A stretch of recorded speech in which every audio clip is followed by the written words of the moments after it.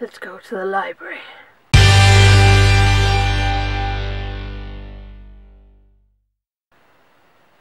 Hi guys, Sarah from Behind on Books here, and today I wanted to show you the books that I got from the library. So, apparently some people don't go to the library, but maybe they don't realise that you can get books for free. You take them, you scan them, and then they go home with you. I love the library. I live in a very rural area, so, I mean, my library is closer than my nearest bookshop.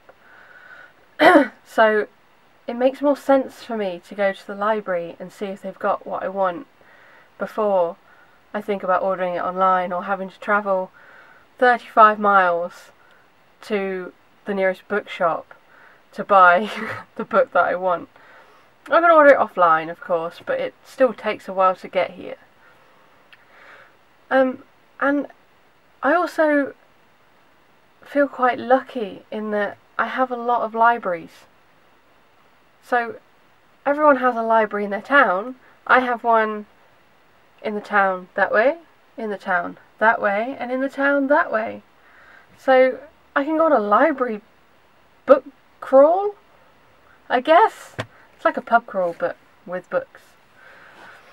But anyway, these are the books that I got recently. It's coming up to Christmas, hence the Christmas jumper. And I like to make sure I've got some books in, because obviously the library closes, and I'm at work a lot as well over this Christmas period.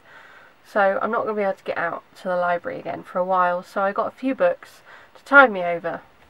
So the first book that I got was Burn for Burn, by Jenny Han and Siobhan Vivian, and it's a series that I've really wanted to start. I mean, for one, I love the covers. I know that's incredibly shallow, but I love the covers, and I think the whole series is just, cover-wise, just really well done.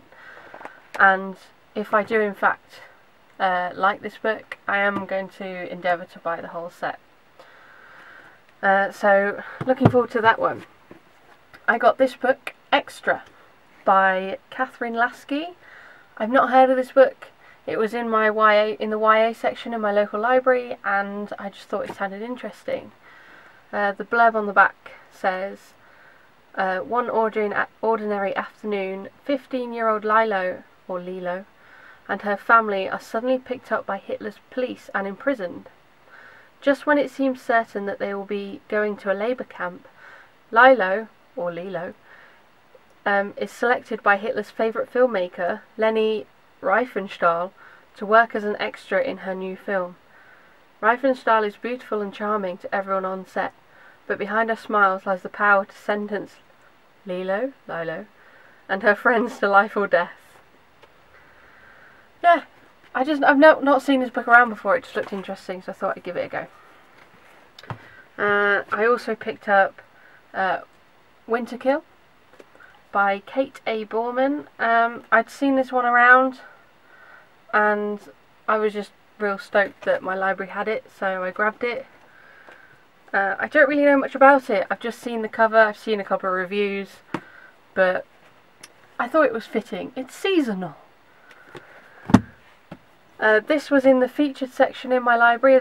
My closest library has a really small YA section, but after months of me requesting books online and then them arriving and me returning them, they seem to end up in that tiny section to the point that it's now crammed. But they have a little shelf on the side. I mean, the shelf is probably about as wide as this shelf behind me and not really much taller. But it has like a plastic shelf on the side where they put featured books. And Asking for It by Louise O'Neill was there, and I had to grab it. I was like, I can't miss this up, because I've been meaning to buy it, but I'm skint at the minute, so really looking forward to reading that one. Finally, I grabbed Rainbow Rowell's Carry On. It's a long book, isn't it? I didn't realise quite how big it is, and I've started reading it, I am on page 95. I mean, quick confession, I didn't really get on with Fangirls that much. Fangirl was okay. I love Rainbow Rowell's writing though, and I was kind of hoping that came through and more with Carry On. I mean, I didn't really dig the fanfiction-y parts with Simon Snow in Fangirl. I just kind of skimmed them because I was more interested in what was happening to the main characters. But I'm definitely enjoying the humour and the wit. There is a lot of... it's very witty, I think, this book so far. But I am reserving my judgment until I make my way through this hoof of a book. And that's it for the ones that I've got. I did request The Haunting of Sunshine Girl, but it hasn't arrived yet. I'm going to go to the library tomorrow and see if it's there, and if it is, I'll probably post it on Twitter.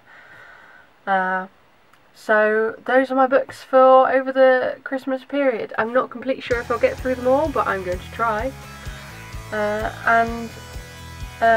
Let me know if you know which one you think I should read first after I finished Carry On, and also if you have any thoughts or comments on the books that you think I should know about. And until next time, visit your local library. Bye!